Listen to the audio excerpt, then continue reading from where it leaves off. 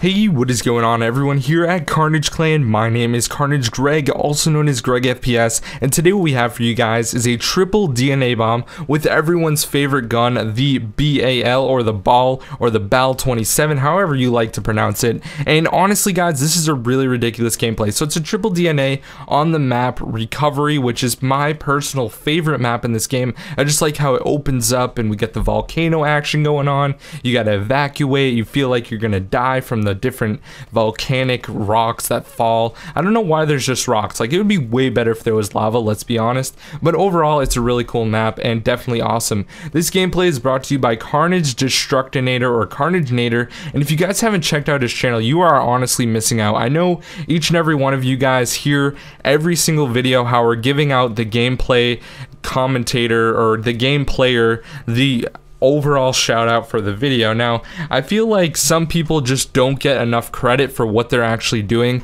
and I really think like Nader is one of these people. He posts amazing videos on his channel, like ridiculous gameplays like this one. He also does commentaries and a bunch of other stuff that I'm sure you guys would definitely enjoy, so make sure you really do go check out his channel. It'd be greatly appreciated, guys. So today I'm actually going to be telling you guys a life story, and this is a story that happened to me when I was in college, and I'm still in college, but it was a semester or two ago, and it was pretty interesting, and I felt like a complete jerk. It's a really weird story, so you're gonna have to kind of bear with me here, but overall I'm sure you guys will get a little laugh out of it. So anyways guys, I am in a video production and audio major, and basically I was taking my last video production class, which the teacher didn't like me for some reason. He would give me like C's every single class, even though I did all the work, got 100s on all the tests, and I would go to every extracurricular activity, which was like at least once a month. He would still give me C's, which is complete bull because I really did try hard in that class.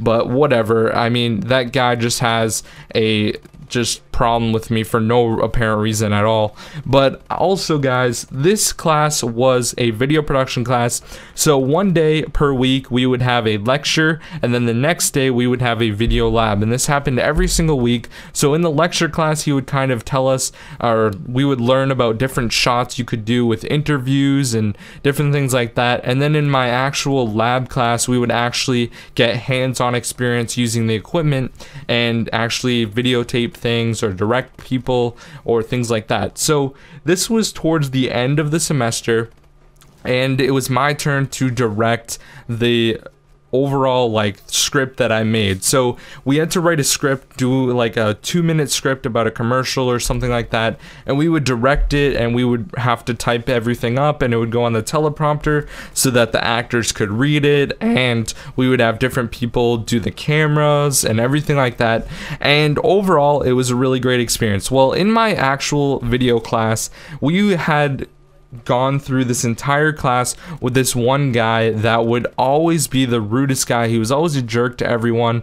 I don't know why. He thought he was better than everyone else because he worked at his TV's local station for his town, and all they did was really upload like church sermons and like high school football games and stuff like that. But overall he was like the high and mighty guy. Like, he knew what he was talking about all the time apparently, or so he thought, but really he didn't, and everyone would just get in arguments with him all the time. But basically this guy was about 300 pounds.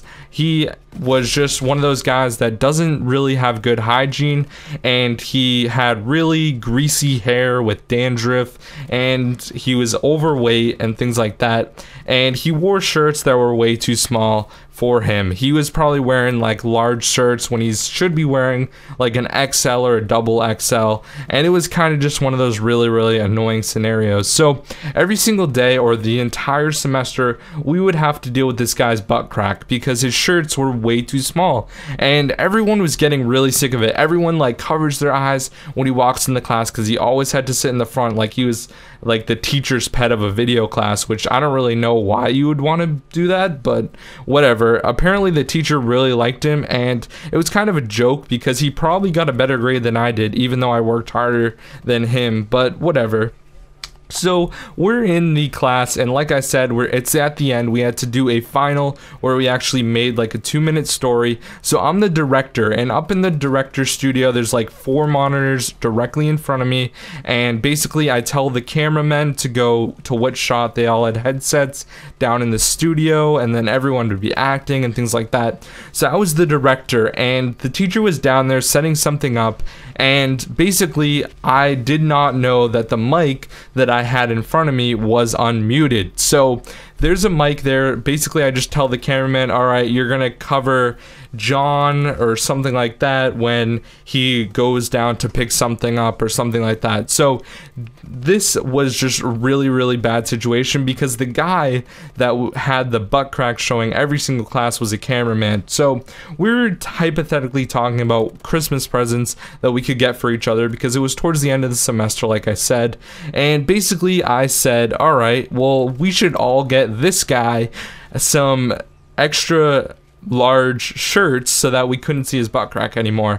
And basically what ended up happening, guys, was it was unmuted. He heard me, and I just felt like a complete jerk. And after the class, before I could even say sorry, he said, I had a really horrible situation when I was younger where I couldn't walk for 3 months, and they had to have surgery right above my butt crack. So it turns out that we weren't actually seeing his butt crack the entire time. It was actually where he had an incision for surgery, which really sucked, and I felt like a complete jerk after that.